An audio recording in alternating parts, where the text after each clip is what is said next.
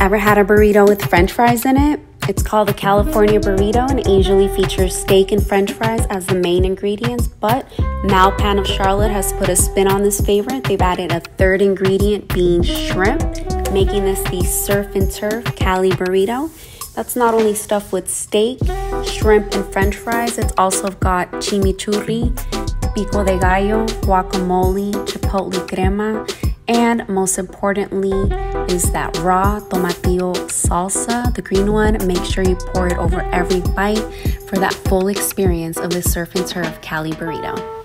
When the margarita is way too strong, no one can finish it. No one. She got